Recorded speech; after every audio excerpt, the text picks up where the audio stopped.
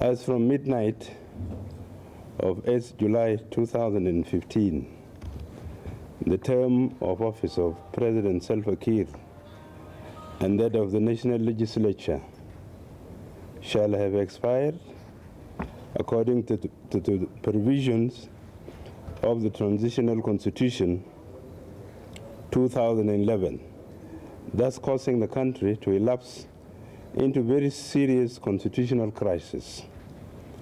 The terms of the office of the state governors, together with those of their respective state legislative assemblies, will have simultaneously elapsed. How many more are you, do you intend? The SPLM would therefore like to categorically declare the government of Salva Kiir, the national legislature, the state governments, the state legislative assemblies as unconstitutional and illegitimate as of midnight of July 8th, 2015. The SPLM appeals to President Salva Kiir to resign from office, dissolve his entire government.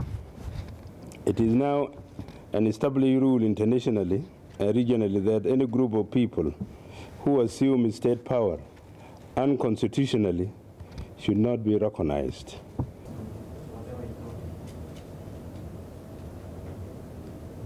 Should President Kiir remain adamant and refuse to hand over power to the people, then the citizens have every right to rise and overthrow his regime.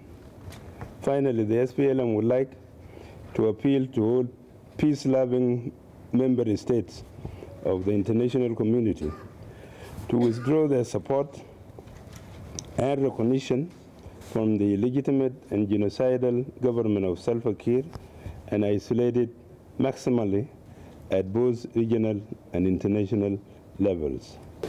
Anybody who would be interested in our position